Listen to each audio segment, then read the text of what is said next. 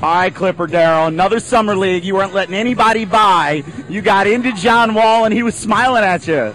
Oh, yeah, man. It was all in fun, man. You know how I do it.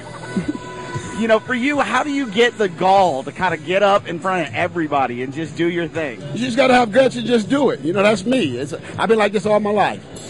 You know, as the world's most famous Clipper fan, you got a team that's actually worth cheering for now. You got Blake Griffin coming back, got a lot of young guys. This could be a team that's coming up in the Western Conference, right? Yes, I believe so. I think Adimu needs a little bit, Aminu needs a little bit of work, but I believe we could be a playoff team coming in next season. You know, as you look at this summer squad and you look at Eric Bledsoe, he's got some wheels. He can play, can't he? I think he's NBA ready right now. He certainly got the best of John in a couple of situations, and I think that was kind of surprising for a lot of people. You know, in the beginning, you were killing John. Towards the end, you seemed like you were turning a little bit. What was it?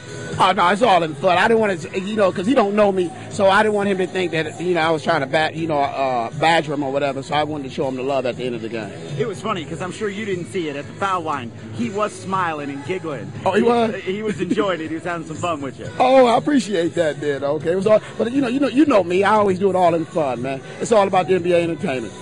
Well, Clipper Darrell, you do a lot of stuff in the L.A. area. You're probably one of the biggest Clipper fans there are. Talk to me about your website. What are you going to be doing this season? This season, I'm supposed to be coming out with a new talk show. It's going to be where people can call in and talk to me on it. And, I'm going to answer all the questions that need to be answered. Because a lot of people want to know more about me. So I'm going to do like an hour. I'm going to do like an hour where people can call in and talk. So stay tuned for that.